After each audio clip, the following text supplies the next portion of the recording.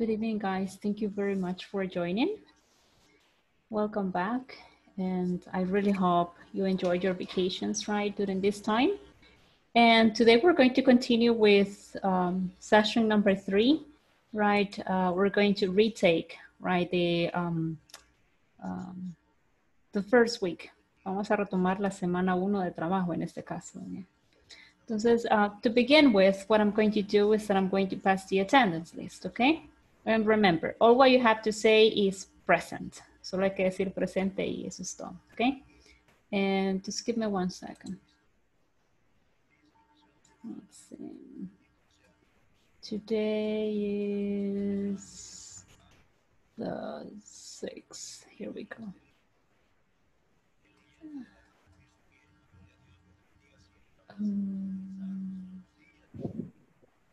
Aquí está. Okay, so Alexis Ernesto Flores Castillo. Present. Thank you. Arturo Efraín Serrano Sorto. Arturo Efraín. ¿Dónde está? Carlos Arnulfo Vázquez Ramírez. Carlos Present, Arnulfo. teacher. Thank you. Carolina Yamilet Márquez de Barrientos. Present. Thank you. Daniel Jeremías Martínez Quintanilla. Daniel Jeremías. No está. Elsa Roxana Morales Jordán. Elsa. No está. Present. ¿Quién dijo present? Hola. Hola. Bueno. Present. Beatriz Juárez Roxana. Torres. ¿Tienes a Roxana? Esther Beatriz Juárez Torres. Present. Jaime Humberto García Méndez. Present, teacher. Jennifer Pamela López Moreira. Jennifer Pamela. No está. Jenny Saraí Cruz Durán. Present, teacher. Jorge Alfredo Marroquín Rivas. Present, teacher. Karen Tatiana García Murillo. Karen Tatiana. Present. Ok. Kevin Emanuel Coreas Gallegos. Present, teacher. Thank you. Leslie Marcela López Cornejo. Present. Thank you. Liliana Elizabeth Enríquez Elías. Present. Thank you. Lourdes Michelle Hernández. Present, teacher. Thank you. Ludivina Mendoza Quinteros. Present. Thank you. María Verónica Durán Rivera. María Verónica. No está. Marvin Santiago Ramírez Ramírez. Marvin Santiago. No está. Mélida del Carmen Rodríguez Ávila. Present, teacher. Thank you. Miguel Ángel García Cruz. Present, teacher. Thank you. Rafael Ernesto Hernández Martínez. Rafael Ernesto. No está. Rodrigo Vidal Cortés Virula. No está. Roxana Marcela García Ventura. Present, teacher. Thank you. Roxana Maribel Torres. Roxana Maribel Torres no está. Ruth Elizabeth Flores Bonilla. Present. Thank you. Sandra García Cortés Moreno. Sandra García. Sandra Gabriela, perdón, Cortés Moreno. No está. Stephanie Natalie Aguilar Martínez. Present. Thank you. Verónica Elizabeth Alvarado. Present. Thank you. William Ernesto Hernández Panameño. William. No está. Ok, chicos, me voy a quedar con esa lista por el momento. Pues luego vamos a revisar quiénes nos hacen falta. Nada más decirles que veo que la mayoría sí no tiene activadas sus cámaras. Recuerden que es un requerimiento, ¿verdad? Tener su cámara activa, ¿verdad? Así que los invito a que activen sus cámaras, por favor. Y que también puedan poner su nombre y apellido de acuerdo a como lo tienen en el TUI, ¿verdad? Eso es importantísimo, ya que recuerden que ese registro queda con nosotros, ¿verdad?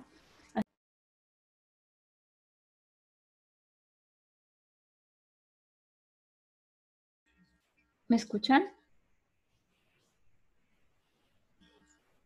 Yes. Ahora sí, maestro. Yes, teacher. I don't know what happened. ¿Qué sucedió? Pero bueno. So I was saying, les estaba diciendo, remember that you need to have your cameras on, right? Cámaras activadas y recuerden poner su nombre y su apellido de acuerdo a como lo tienen en el tuyo, okay? So that's very, very important. And then, guys, also what I'm going to do is that I'm going to share the screen. Le voy a compartir la pantalla. And don't forget that we're going to finish week number 1, ¿verdad? La semana 1 es la que nosotros vamos a finalizar el día de mañana. Cuando digo semana 1 es la semana de trabajo, ¿verdad? Así que para mañana, ¿verdad? Traten de haber avanzado pues lo más que hayan podido. Do. What is due for tomorrow? ¿Qué es lo que hay que haber terminado para el día de mañana? Sections 1 and 2. ¿Verdad? Sections 1 and 2 o sección 1 y 2, ¿ok?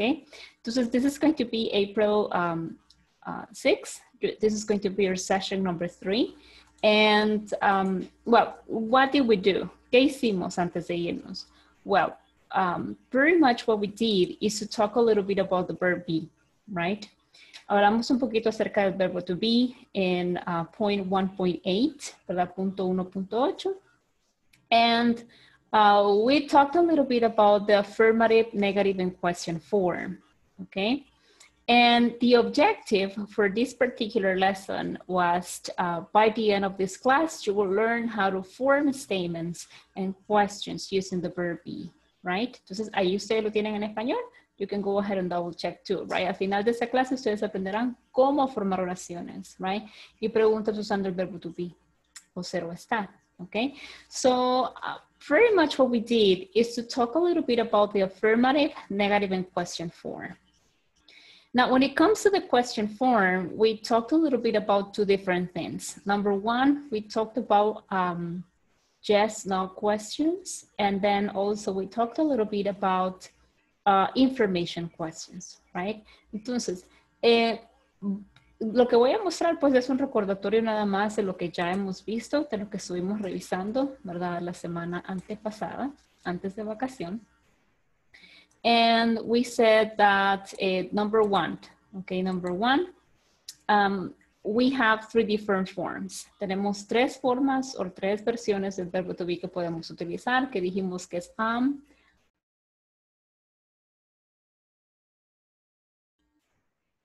Sorry, guys. No idea what's going on. No tengo ni idea de qué está pasando. El router está a la par mía, está encendido. No sé qué pasa. A no ser que pues el internet de Tigo tenga problemas ahorita, pero bueno. Ok, so I was saying. Decía que tenemos 3 formas, right? Tenemos am, is, and are, ¿verdad? Son las 3 formas en el afirmativo. Y de hecho, pues durante ya el último día que nosotros estuvimos trabajando, ese mismo día también yo les mandé un poquito acerca de, bueno, les mandé unos links, creo yo, unos links en los que ustedes podían como revisar un poquito acerca de la información que estuvimos viendo. Entonces, we said that also we had some formula, well, like a formula, right, or a structure for us to remember how it works, right? Entonces, that was the affirmative way. Right, and then we talked a little bit about the elements, right, that we have in the sentence, o los elementos que tenemos en la oración. Also, we said that whenever we want to make up sentences, right, with the verb be, we need to be careful by, we need to be careful that we are going to include each of the elements. Todos los elementos deben ser incluidos. A veces por eso es que nos cuesta un poquito como organizar, ¿verdad? Las ideas en cuanto a qué es lo que voy a decir y cómo lo voy a decir, ¿verdad? En este caso la razón es porque no seguimos esa estructura, ¿ok? Entonces yo les comentaba, no sé si a este grupo, porque son más de 2 grupos ustedes, ¿verdad? Los que tengo. Así que no lo vayan a tomar personal si de repente no sé quién me habla o de qué horario es o de qué grupo es, ¿verdad? Porque son bastantes, creo que son como 90 students, como 90 estudiantes los que tengo. Entonces, I was saying, les decía uno de los grupos, yo recuerdo que en mi caso, pues yo aprendí ya adulta, ¿verdad? A hablar inglés. Sin embargo, a mí lo que me ayudó bastante y por lo que yo puedo decir que yo aprendí directamente es por la lectura. Okay, I got used to reading. I got used to you know, English itself, right? Entonces me acostumbré más que todo a estar leyendo en inglés y eso fue lo que me ayudó a mí en lo personal. No movies, no TV, not music. It was books. Eran los libros los que me ayudaron a mí. Entonces, one thing that is important when you're learning a language, cuando usted aprende un idioma, son los elementos, right? Entonces, we set up with the simple, well, this formula can be applied to any tense, ¿verdad? Todos los tenses los tienen, tanto en español como en inglés y en otros idiomas, ¿ok? Entonces, we said that if we are talking about the affirmative way of the verb be, that's going to be subject, verb be, and complement, right? So I have to remember that if I want to say, or if I want to express something using the present simple of verb be, I need to have those elements. And then if it is negative, right? If it is a negative, if it is a negative statement, all what I have to make sure is that I follow the same pattern or the same structure and that the verb be is going to be in negative, que el verbo to be va en negativo. ¿Y cómo voy a hacer esto? Bueno, yo lo puedo usar como una contraction o como una full form. Now, with the full form, it's just that, it's just something formal, right? Las contracciones se utilizan más que todo, decíamos, cuando hablamos, y luego las full forms o las formas completas son las que utilizamos cuando escribimos o cuando pues hacemos algo por escrito. And then the complement. And then we have the question form, right? With the question form, we said that there is a switch, right? There is a switch because the subject and the verb be changes positions, right? Entonces, the verb be comes at the beginning and then we got the subject, right?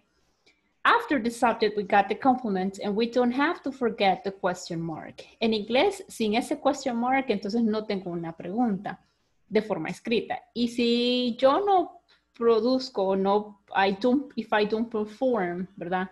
The right intonation, o si no le pongo la entonación correcta, tampoco es una pregunta, ¿verdad? Entonces, I have to be careful with two things. Number one, the pronunciation of the question, I mean, the intonation of the question, and number two, the question mark. Si es escrita, el question mark. Entonces, de ahí viene lo que estábamos hablando, ¿verdad? Que tengo acá the three elements when it comes to the affirmative form, subject, verb, and complement. And then in the negative statements, we got the same subject, verb, and complement, pero en este caso el verb is in negative. Y luego decíamos que los elementos para la pregunta are verb be at the beginning, subject, complement, and question mark. Pero luego apareció esto, ¿verdad? Y esto pues es un poquito acerca de las WH words, ¿verdad? WH words tenemos varias y ya las vamos a revisar, o creo que también las revisamos hace poco. Pero WH words, we have plenty of them. Not plenty of them, pero sí tenemos varias, ¿verdad? Entonces, whenever we want to make up questions, dijimos, teníamos dos tipos de preguntas, ¿verdad? Entonces, esos dos tipos de preguntas que nosotros teníamos son los siguientes. Give me one second.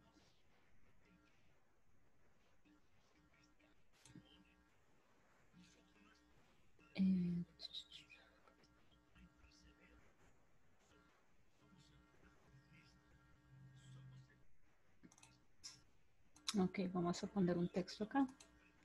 Solo déjeme... Bueno, eso que están viendo ahorita en pantalla es parte de lo que hicimos la semana antepasada, o class number 2, en la que nosotros poníamos en práctica un poquito acerca de, por decirlo así, un ejemplo, ¿verdad? Y usando la estructura que estábamos viendo. Entonces, decía ahí, Charlie is very happy today, or Charlie is not very happy today. Is Charlie happy or very happy? Ahí solo le dejé el happy, puede ser very happy or solo happy, perdón. Is Charlie very happy today?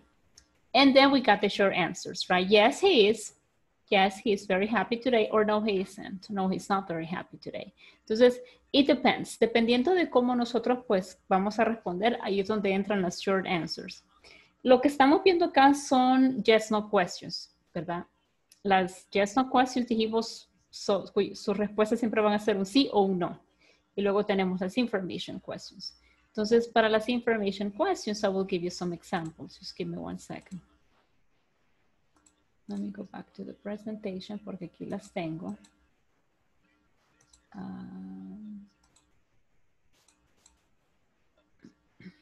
Bueno, aquí está. Entonces, what I will do is that I will go back. Me voy a regresar. Acá. ahora vamos a hacer un texto. Let's see some of the answers, some of the questions, I'm sorry. Decíamos, y espero me deje. Decíamos, ¿verdad? Que teníamos yes, no, questions. Y pues un ejemplo de ese era, are you in this English class? Right? Are you in this English class? Ok. Bueno, si le pregunto a cualquiera de ustedes, are you in this English class? Me van a decir, yes, teacher, I am, ¿verdad? Entonces, yes, oops, I am. Sí lo estoy, teacher. Esa es la respuesta corta. O puede ser de la forma también, the long form o the full form, que es yes, I am in this English class. Okay. Or, for example, I can ask, are you tired today? Are you tired today? Algunos van a decir, sí, teacher, estoy cansado de descansar, right? O de ir a pasear. Entonces, are you tired today? Bueno, probablemente en mi caso yo voy a decir, no, I am not, right? No, I am not. Okay, or no, I am not tired today. Oops. I'm not tired today. Ok. Entonces, esas son las yes, no question, decíamos, ¿verdad? Las que respuestas, cuyas respuestas son sí o no. Y luego teníamos las information questions. Information. Oops. Questions. Entonces, un ejemplo sería, what time did you get up? ¿A qué horas te levantas? Oh, no, perdón, estoy poniendo present simple, I'm sorry. What is your name? What's your name? Estoy poniendo present simple de otro verbo. Ok. My name is Marcela. My name is Marcela. Entonces, where is your mother? Si me preguntan a mí, where is your mother? Oh, she is at home right now. No en la mía, en la de ella, ¿verdad? She's at home right now. Okay. Entonces, if you see, cuando yo tengo information questions, eso es lo que yo busco. Busco algo fundamental, una pieza de información que me hace falta o que es lo que yo quiero saber, ¿verdad? Entonces, just be careful with that. Voy a cerrar acá. Eso ya se los había compartido, de hecho. Just give me 1 second. Let me clear my drawings. Close here. Entonces, ¿qué más hablábamos? Bueno, también hablamos de los nouns, ¿verdad? Un poquito acerca de nouns. Esta información yo ya se las compartí, así que esto solo es un repaso, así como para regresar, ¿verdad? Como nos habíamos quedado. Entonces, we said that when it comes to nouns, right, we have to be very careful. And you don't have to get used to, you know, finding or locating un she, he, it, you, they, etc. Porque algunas veces no lo vamos a encontrar así. Y de hecho, pues cuando yo he hecho exámenes escritos en nivel 1 de inglés, ese es el problema. De repente ven Mary y ya dicen, ¿y cuál es? ¿Verdad? Mary es, cuyo pronombre es she, es tercera persona, entonces es is, etc. Entonces, as you can see there we have some examples, right? We got boxes are interesting. Books, I'm sorry. Books are interesting and boxes to be too. También las cajas para mí lo son. Entonces, books are interesting, boxes are useful, shoes are everywhere, pencils are expensive, students are very responsible, parents are very strict, and children are very noisy. Todas esas oraciones están con present simple de verb be. Entonces, todas ellas son plurales, ¿verdad? Algunos son regulares, otros son irregulares. But then we got the singular nouns. When it comes to plural nouns, we have to remember that the verb be that we're going to be, the form of the verb be that we're going to be using is are, ¿verdad? Si son plurales, todos son are. Y si son singulares, is. Y la excepción de I, que es am, right? Entonces tengo, Mary is my sister, pero no es cierto, Mary is not my sister. The calendar is from 2020. The computer is very fast. The planner is on the desk. The cell phone is in my pocket. And Mike is a very good friend. Entonces, todas esas oraciones están en presente simple con el verbo to be. Y si usted se fija ahí, ahí está cuál es el pronombre. She, it, and he. Entonces, for me to be able to identify or to understand and to guess which is the form of the verb to be that I'm using, o el que voy a usar, ¿qué forma de verbo to be voy a usar? El pronombre. Si yo veo que ahí dice books are interested, books, ¿pero qué son books? Es un noun, ok, es un nombre. Y es singular o plural, es plural. Ah, ok, entonces como es plural, automáticamente are, si es positiva, y aren't, si es negativa. Entonces just pay attention to the verb be, ok. Vamos a revisar así rapidito, creo que, no sé si hicimos ese ejercicio con ustedes, me pueden decir por favor si lo terminamos. No lo hicimos. Okay, very good. Entonces, let's go ahead and work on this exercise very quickly. It won't take us long. Okay, tenemos ahí Sandra, okay, the first sentence, etc.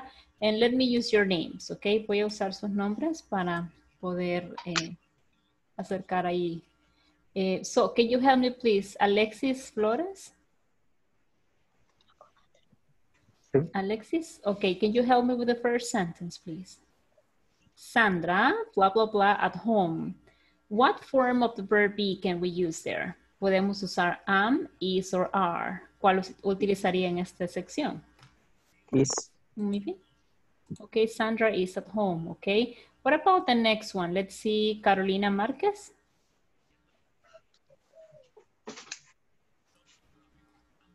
Carolina.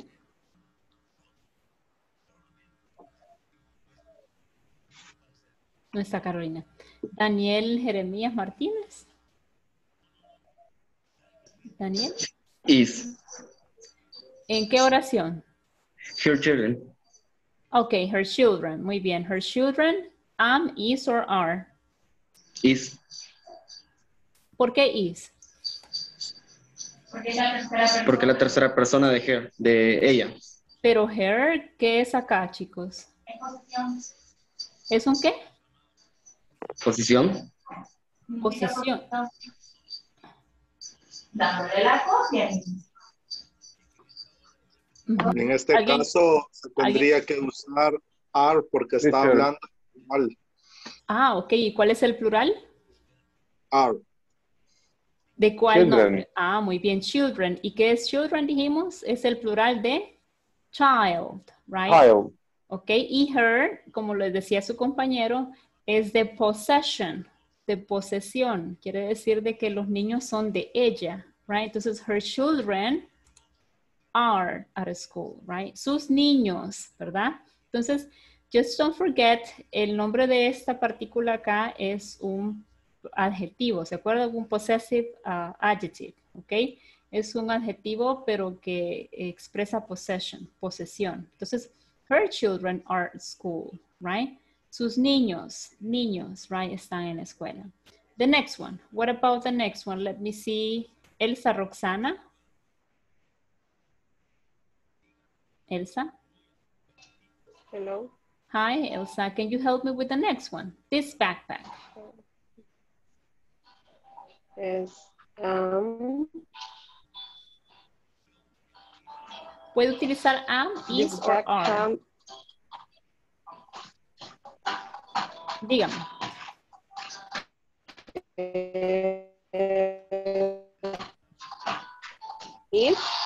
Is, okay.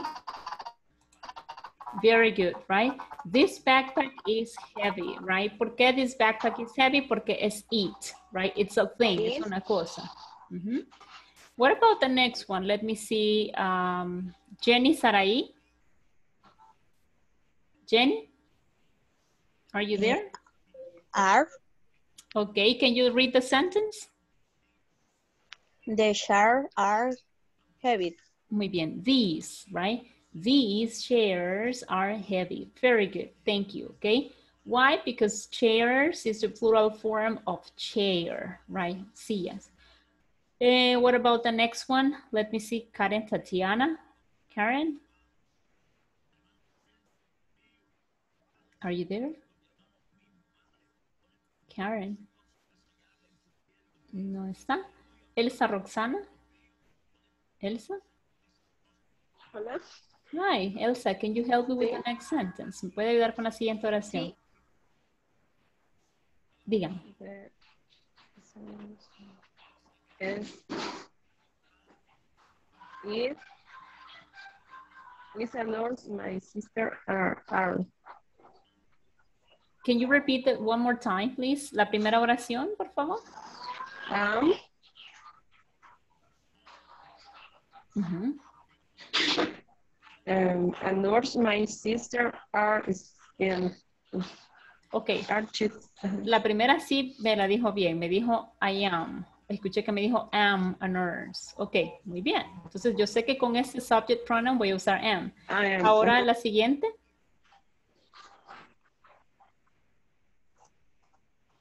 Dígame my sister, me dijo.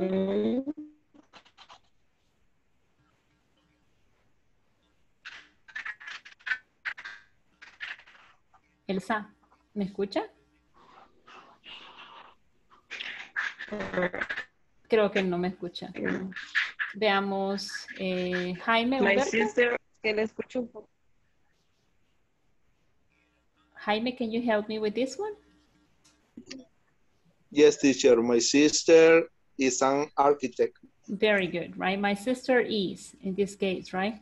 Why? Because it's singular, ¿verdad? Y perfectamente puedo sustituir my sister con un she, que es el pronombre de ella, right? She is an architect. Okay, my best friend, let me see. Who is here? Rodrigo Cortés. My best friend. Yes. Can you read the sentence, please? My best friend is a good driver. Excellent. My best friend is a good driver, right? Thank you very much. Now, my best friend is tercera persona porque perfectamente lo puedo sustituir con un he. He is a good driver, okay? And then I got the next one. What about you, Ruth Elizabeth? Can you help me with the... Hey there. Can you help me, please? Yes. My brother and I are good basketball players. Excellent. Thank you very much. Now, my brother and I, right? Aquí a veces nos equivocamos y podemos decir my brother and I am good basketball players, but that's not correct. ¿Por qué? It's a substitute word, we. Exactly. We can substitute it with the pronoun we, o sea, nosotros somos. We are good basketball players, okay? That's why you have to be careful, right, with the noun. Okay, now, what about this one, the next one? Can you help me, please, Miguel Ángel García? Yes, sir. Mm-hmm. I am not very bad, but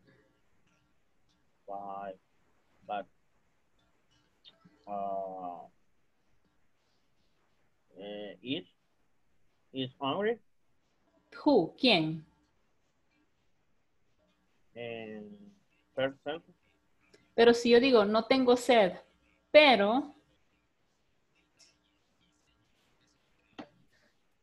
I am very. Ah, ok. ¿Cómo diría eso? Are. Pero si habla de I... But, I am. Sorry. Excellent, thank you very much, right? I'm not thirsty, no estoy sedienta, pero sí tengo hambre. En este caso, pues, sería estoy hambriento, porque es el verbo to be, ¿verdad? No es el verbo... De hecho, cuando yo digo en inglés, tengo mucha hambre, no utilizo el verbo have, sino que dicen ellos, I'm starving, right? I'm starving. Entonces, no es igual que nuestra forma de decir tengo hambre. Entonces, I am hungry. Very good. The next one, please, Lourdes Hernández.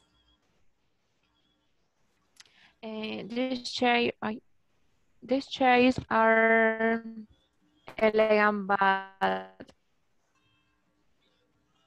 you are cheap. Pero si estamos hablando de las sillas.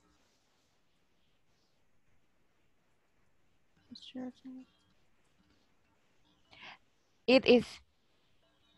Es plural.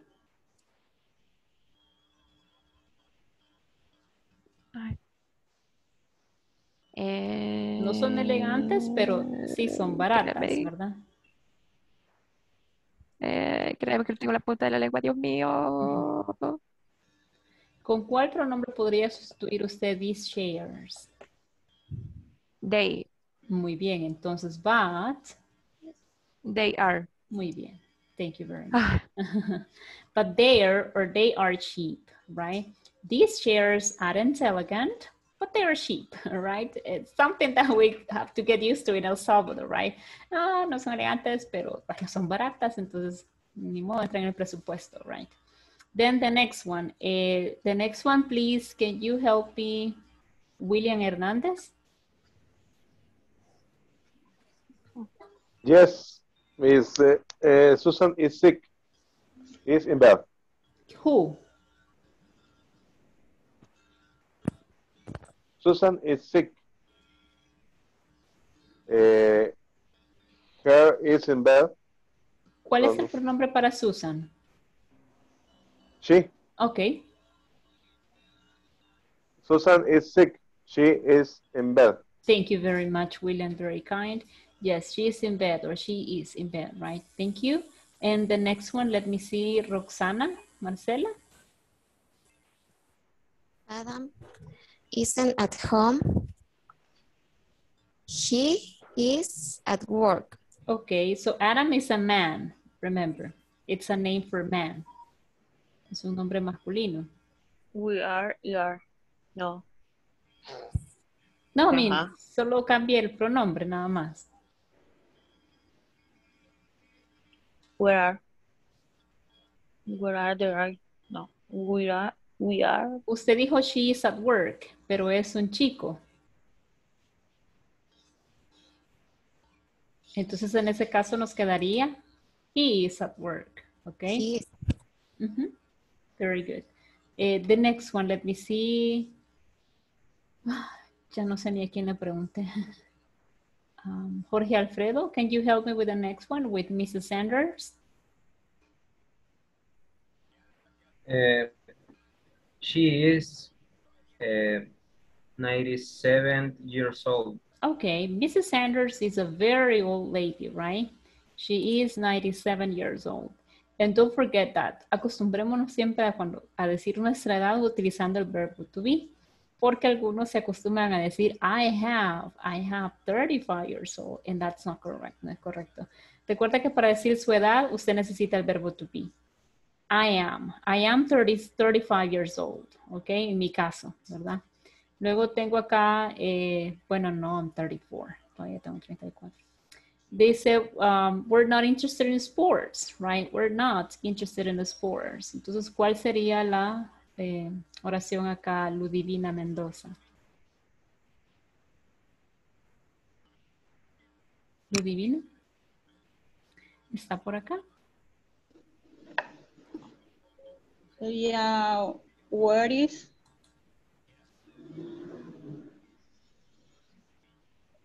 Repeat it.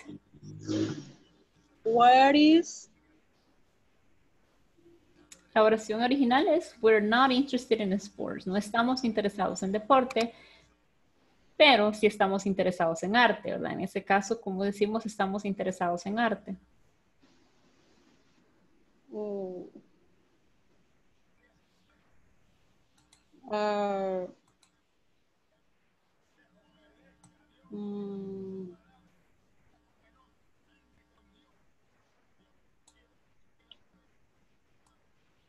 ¿Cuál sería el pronombre de el que estaríamos necesitando?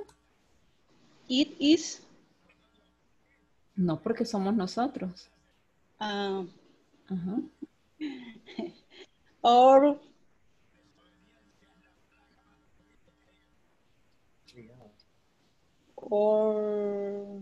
Warren. No, actually it's affirmative. De hecho es afirmativa. Yo le ayudo a los domina. Okay, es we are interested in art. Estamos interesados, right? We are interested in art. Very good. But this is just an example. You're welcome. This is just an example, okay, on how you can use the verb be. Hoy les voy a revisar cuáles fueron los ejercicios que yo les mandé la semana antepasada y hoy les voy a mandar más información acerca del verbo to be. Don't worry, it's not complicated. No es complicado. Una cosa sí debo admitir y es de que entre usted más practique, pues muchísimo más fácil le va a ser aprender a utilizarlo. Por eso recomiendo, tal vez no exactamente lo que yo les mando, pero sí que busquen en internet otros recursos, ¿verdad? Que les pueda permitir hacer ejercicios en línea. Eso les va a ayudar muchísimo a ponerse al día, ¿verdad? Con cada una de las cosas que vayamos haciendo. Entonces, no se quede solo con esta hora porque lamentablemente es bien corta, ¿verdad? Y pues yo quisiera tener más tiempo para desarrollar pues los temas más de una forma más amplia, pero es un poco difícil, ¿verdad? Así que I invite you, right, to look for more material. Look for more material. It could be YouTube. It could be online exercises. It could be worksheets. O tal vez si tienen libros por ahí o cosas que ya tengan en su casa that you can use, that's going to be great. Entonces, luego, chicos, there is one more thing that we're going to check right now, and it says by the end of this class, students will be able to exchange phone numbers, okay? And that's something that we're going to overcome very quickly. Por cierto, don't forget, right? Había un 1.10 que era un check knowledge or un knowledge check, perdón, un knowledge check that you have to work on. Now, for this particular section, right, all what you have to do was to practice a little bit with the numbers, okay? So it says listen and practice. You got from 0 to 10. Now, of course, we have more numbers, okay? Tenemos muchos más números y también pues vamos a ver si practicamos un poquito más con los otros números. But for now, that's all what you have to know, okay? Now, when we give our phone numbers, okay, we used, we can say it, I would say, number by number, or sometimes you put two numbers together. So it's up to you, but generally you go one by one. Okay, se va uno por uno. 0. Generally, guys, in the United States, they don't say 0 like that, ¿verdad? Generalmente la gente utiliza el O, right? Entonces, when I am giving my phone number, okay, I can use that as a reference, right? For example, here you have, tenemos Ana Silva y tenemos James Leon. So, the pronunciation of the numbers, it's over there in the platform. You can listen to the pronunciation, right? And I'm going to say it. No se preocupe, no tiene que repetirlo. Just give me 1 second. I will say them aloud and you just listen. Se solo escuche. Tenemos 0, which is O, 1, 2, 3. Don't forget to mute your microphones, okay? Give me 1 second.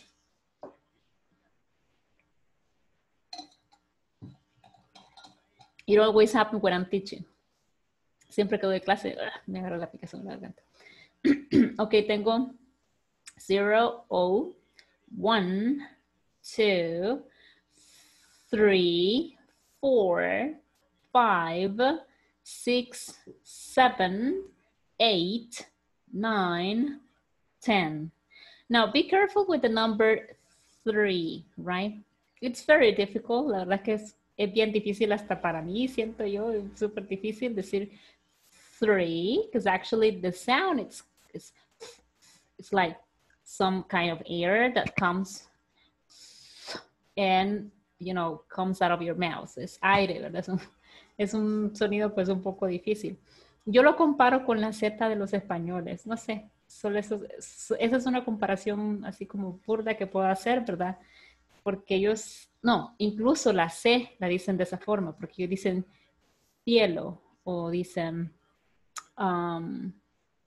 dulce o zapato, right? Entonces, ese sonido para mí es bien parecido a esta TH, 3, right? 3, porque si yo digo tree es árbol, ¿verdad? Entonces es 3, okay? So you have to be careful when you say the name. And there you have two phone numbers. I got Ana Silva, which is 201-555-2491. That's the work phone number. And I have the home phone number. Her home phone number is 941-555-2714. And then the cell phone number, her cell phone number is 845-555-1023. Okay. And then I have James Leon. And his work phone number, which is a toll-free, como que es un número de esos que se llama y no cobran. So it's AOO, aunque allá todos esos números que comienzan con el 1-800 son los famosos 1-800 number. Los 1-800 numbers son de compañías que tienen pues servicio al cliente y usted solo llama el 1-800 number. Quiere decir que ese número que usted va a marcar va a ser gratis. Entonces, por eso lo llaman 1-800. Pero en este caso, pues es 800-555-8893. And his home phone number is 604-555-2714.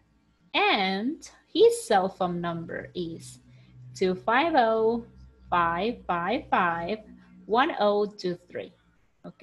Entonces, tenemos tres, digamos, diferentes tipos de número de teléfono, número telefónico que podemos dar, ¿verdad? Que es nuestro work phone number, es nuestro trabajo, el número de nuestro trabajo.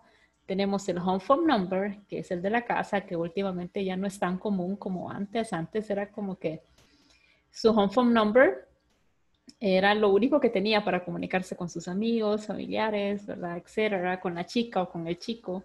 Pero ya no son tan importantes como antes. Es más, ahora vienen, bueno, entre comillas, gratis con el servicio que usted quiera, which is not free, nada es de gratis, ¿verdad? Entonces luego tenemos el cell phone number, que ahora sí es más, como más esencial, ¿verdad? Es que sea el número ya, su número personal o su número de celular, ¿ok? Entonces, that's all, like the most important information you need to remember about the phone numbers, okay? Now, ¿qué más? ¿Qué más traía para hoy? Bueno, quiero ver si puedo avanzar con los temas, porque sí es algo que me interesa mucho. Give me one second.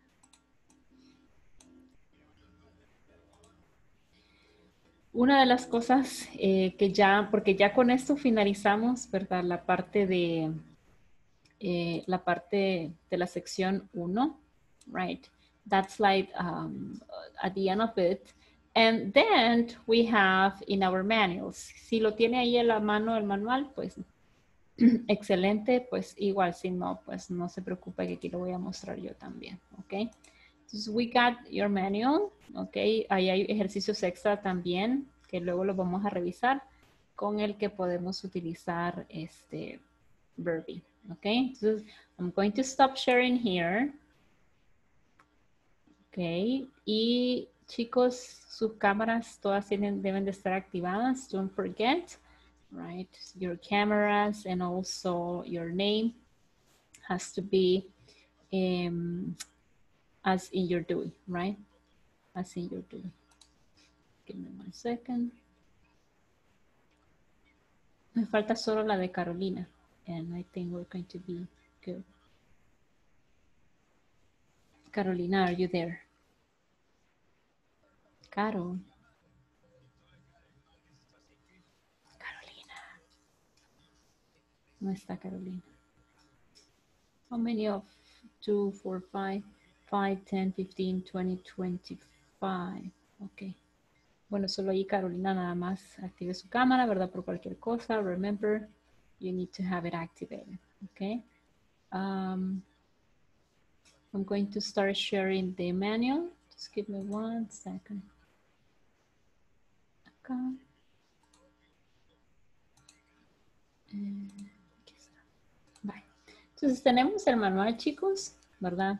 As you can see here, oops, let me move this, let me grab it. as you can see here, ¿verdad? There you have more exercises, right? And one of the things I wanted to, you know, I wanted to bring up was this section of saying goodbye. Now with saying goodbye, it's very simple, right? And there you have some expressions like see you later, ¿verdad? Y también la famosa de ellos, ¿verdad? See you later, alligator, right? See you later, nos vemos más tarde, nos vemos al rato, ¿verdad? Bye bye, right? Los chiquititos son los que más dicen bye bye, ¿verdad? Well, kids generally do that. Los niños chiquitos generalmente siempre dicen adiós de esa forma, bye bye. And then we got goodbye and have a nice day, que es generalmente pues la que la mayoría utiliza. Hi, goodbye, have a nice day, right? See you tomorrow. Nos vemos mañana. See you tomorrow. Bye, have a good evening, ¿verdad? Bueno, en este caso, si ya me voy, ya es tarde, bueno, bye, have a good evening, que tenga una linda noche, ¿verdad? Thanks, Kim, you too. And good night, Mrs. Morgan. Goodbye, Mrs. Chen. El good evening y el good night, pues sí significan lo mismo, pero good evening quiere decir buenas noches. Buenas noches, acabo de llegar, ¿verdad? Entro a un lugar y pues saludo, ¿verdad? Good evening. Pero si ya estoy diciendo buenas noches hasta mañana, cuando, por ejemplo, nuestros hijos se despiden de nosotros, ¿verdad? Es good night, mom. Good night, mom. Or good night, dad. ¿Verdad? Buenas noches. Hasta mañana. Right. Entonces, that's like the way, the 4 different ways you can say goodbye, right, to your friends. Now, what happens with the next section? In the next section, we're going to be working with vocabulary, right? And this vocabulary has to do with some objects or things that you can have in your bag. Now, the idea here is to move from the vocabulary, okay? Nos vamos a ir trabajando el vocabulario, luego nos vamos a ir trabajando los indefinite articles o los artículos indefinidos, ¿verdad? Y luego los demonstrative adjectives, ¿ok? Entonces, we're going to be working with this sense at the same time. Recuerden que esa sección es, perdón, esta es la sesión 3. Quiere decir que para mañana vamos a tener sesión 4 y que para mañana ya tenemos que haber finalizado pues la sección 1 y 2, ¿ok? Then, today is Tuesday, tomorrow Wednesday. By Thursday, ya para jueves, comenzamos la semana de trabajo 2. And for that, let me see. For that particular section, we're going to be working with section 3, right? And the midterm exam, okay? Entonces, ya para la siguiente semana, siguiente semana de trabajo, that's going to be section 3 and the midterm test, ¿verdad? Para que ya vayan adelantando, si quieren adelantar, y si no, pues igual no hay problema. Entonces, what's in your bag? What's in your bag? It says, here we have some vocabulary words. We got sunglasses. Well, let me get the pointer here. Okay. Entonces tenemos sunglasses. As you can see, sunglasses is a plural noun, ¿verdad? Es un nombre plural. Okay, then we got a CD player. Now, CD players, we do not use them that often now. Ya casi no se usan. Solo recuerdo allá, pues, early 2000, que sí eran una maravilla, right? Especially when you wanted to be alone. Cuando uno ya quería estar solo, agarraba una CD player y usted, bueno, en mi caso todavía recuerdo utilizar la casetera. Okay, my father used to have yeah, it was like como una casetera, dirían ahora. No sé si así le llamaban todos, but it was cool. Walkman. Era un Walkman. Era, me acuerdo, GA, era General Electric, ¿ok? Entonces eso era para mí como, wow, lo máximo, ¿verdad? Thank you, it's a Walkman. It's true, it's a Walkman. And then a wallet. Tenemos un cell phone, pero ya ven qué tipo de teléfono súper viejito, right? Vamos a... Y luego tenemos keys. Este es otro plural noun, keys, right? And we got a camera. So as you can see, recuerdo haber comprado una cámara de esta ahí. por Dios, no se compara con la cámara tal vez que uno puede conseguir incluso en un teléfono hoy en día, right? And I remember I paid a lot of money. Recuerdo haber pagado bastante por ello, pero bueno, cómo cambian las cosas. Luego tenemos an address book, right? And a hairbrush, right? So these are some of the things, right? That generally you carry. Teacher, ¿y por qué sacaron esa lista de items? Ah, bueno, la fuente. ¿Cuál es la fuente? Aquí dice, the source based on interviews with people between ages of 16 and 30. Así que esta bolsa o esta bolsa con estos objetos está basada en entrevistas a personas de entre los 16 y los 30 años, right? So if you have those things, probably you are within that range, ¿verdad? Dentro de ese rango. Bueno, yo no tendría algunos de ellos, pero bueno.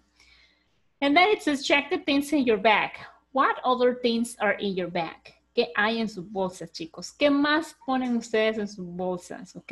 Go to the chat, váyanse al chat, and tell me what other things do you put in your bag? Now, in my case, what do I have? Oh, well, I have a charger. Siempre, yo siento que es necesario andar un cargador. You never know, right? O, bueno, si tenemos una wallet, para las chicas también está el purse. Un purse es un monedero, un purse, ¿verdad? What else? ¿Qué más do you carry? Well, nowadays, hoy en día, notebook dice, Alexi dice money. Ok, muy bien. A mask, right? A mask. Ok. Dice my tablet. Ok, muy bien. Water. Una mascarilla, bueno, pero una extra, right? An extra mask, right? Yeah, alcohol, right? In spray. Yo ando un botecito, pero es un aerosol in spray, right? Spray. My tools, dice my laptop, okay, very good. Yes, en mi caso, pues cuando trabajaba afuera también me tocaba andar mi computadora, mi cargador, etc. AirPods, right? AirPods, bottle of water, very good. Candies, okay. My phone, just says my glasses. Let me see, what else? What else? Porque hoy en día, pues, está difícil para mí. Yo casi que no salgo. Tengo dos trabajos, pero trabajo con ustedes, pero también tengo mi trabajo. Entonces, los dos, pues, los hago desde acá, pero sí. ¿Qué solía llevar? Hace un año que no preparo una bolsa, hace más de un año que no preparo una bolsa para salir. Generally, when I go out, cuando voy, pues solo llevo my IDs, ¿verdad? ¿Qué más? My spray, el alcohol, ¿verdad? Teacher. Dígame. How do you say toallitas húmedas? Wipes. Wipes. Pero es que, creo que está describiendo, no, si me escriben en privado, me hacen que yo le escriba a esa persona. Creo que alguien escribió en privado y los mensajes se fueron para esa persona. Es wipes, ahí está.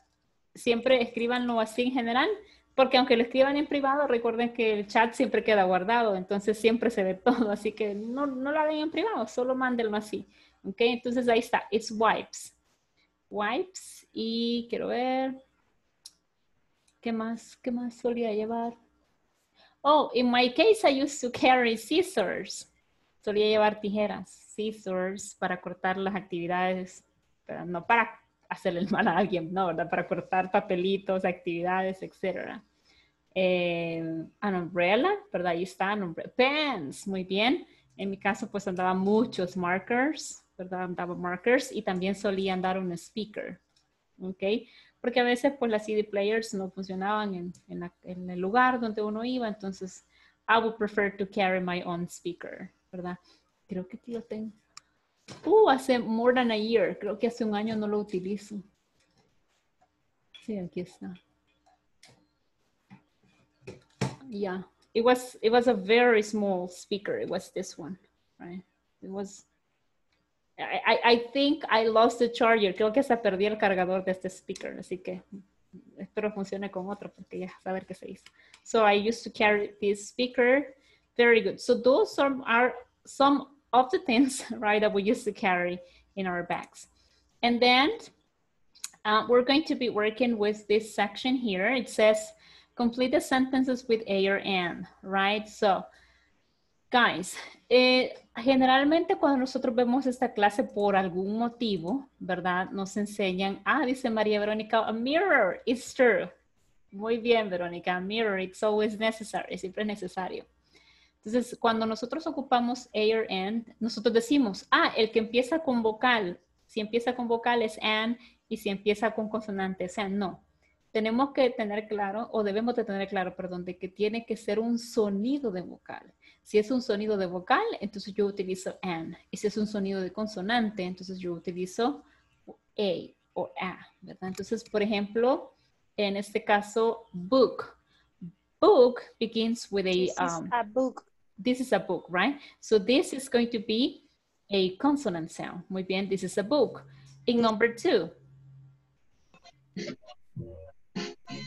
is an eraser. This is a Very good, right? So this is an eraser, right?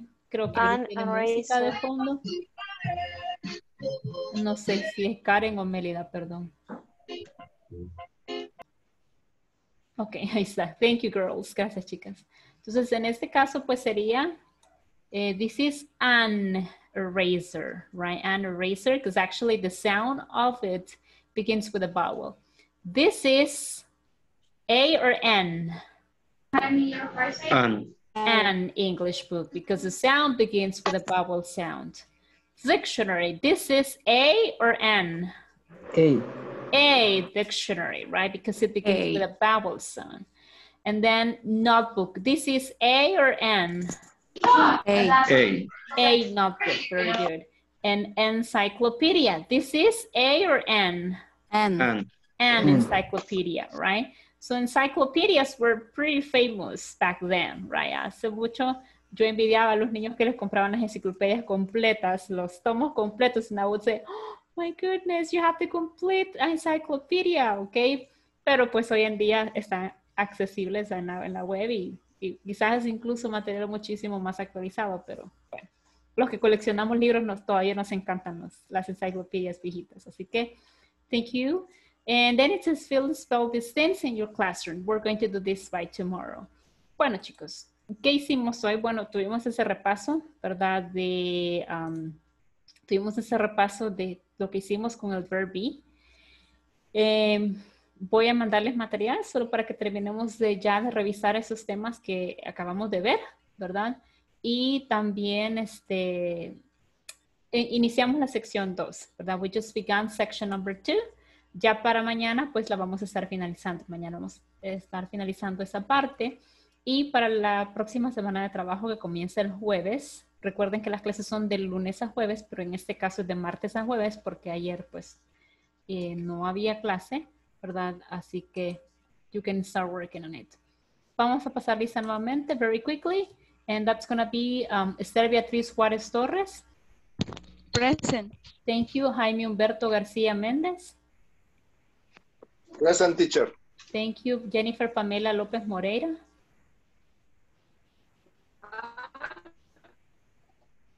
Jennifer Pamela.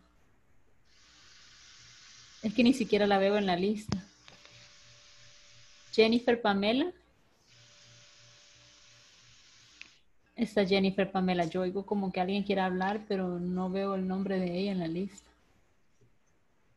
Bueno, no está. Luego tengo Jenny Saraí Cruz Durán. Present. Thank you. Jorge Alfredo Marroquín Rivas. Present. Karen Tatiana García Murillo. Present. Thank you. Kevin Emanuel Coreas Gallegos. Present. Thank you. Leslie Marcela López Cornejo. Present. Thank you. Liliana Elizabeth Enríquez Elías. Present. Thank you. Lourdes Michelle Hernández. Present. Ludivina Mendoza Quinteros. Present. Thank you. María Verónica Durán Rivera. Present, teacher. Thank you. Marvin Santiago Ramírez Ramírez. Marvin Santiago. No está. Mélida del Carmen Rodríguez Ávila. Present, teacher. Thank you. Miguel Ángel García Cruz. Present, teacher. Thank you. Rafael Ernesto Hernández Martínez. Rafael Ernesto Hernández Martínez. No está. Rodrigo Vidal Cortés Vírula. Present, teacher. Thank you. Roxana Marcela García Ventura. Present. Thank you. Roxana Maribel Torres. Roxana Maribel. No está. Ruth Elizabeth Flores Bonilla. Present. Thank you. Sandra Gabriela Cortés Moreno. Sandra Gabriela. No está. Stephanie Natalia Aguilar Martínez. Present. Thank you. Verónica Elizabeth Alvarado. Present. Thank you very much. Y William Ernesto Hernández Panameño. Present, teacher. Thank you, guys. Bueno, chicos, I'm going to stop here. A mí no me Teacher, mencionó. a mí no, Teacher, perdón. a mí no me mencionó. Igual a mí no me mencionó. A mí no me mencionó. Tal vez si pueden levantar la mano para ver, por favor. Pero levantar la mano en la aplicación. Y son de ese horario, disculpen.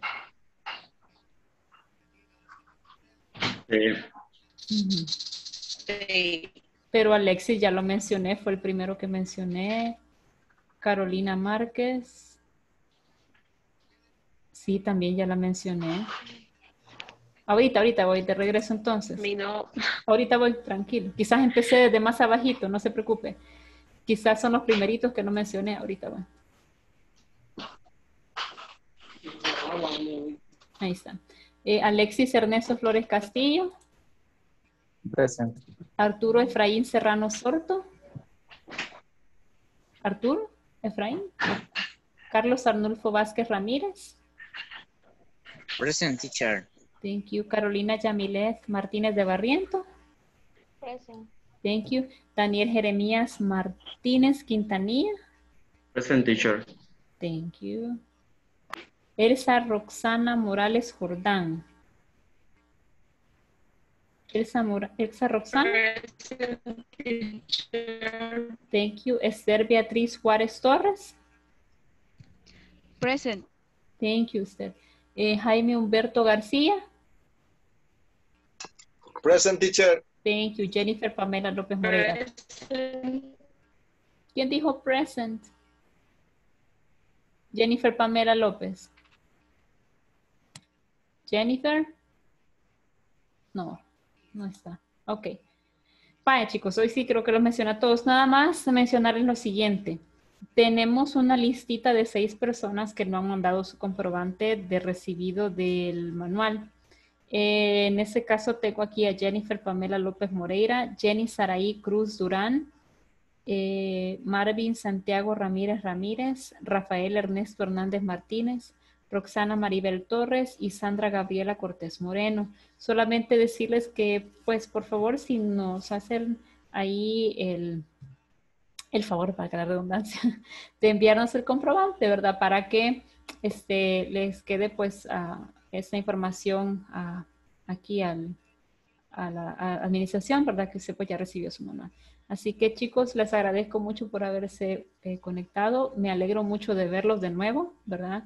Y pues, thank you very much for joining and I'll see you tomorrow. Nos vemos mañana. Más tarde yo les paso la información de las que les estaba mencionando, ¿ok? Así que take care and see you tomorrow. Bye bye. Hey, teacher. Bye. Have a good Bye, day. guys. Thank you, teacher. You're welcome. Bye bye, guys. Take care. Bye. Thank you. Bye. Teacher. Thank Dígame. you. Bye. Yo mandé el comprobante el mismo día que lo enviaron. Bye. En ese caso, siempre denle reenviar por cualquier cosa. Quizás ellos, Ok.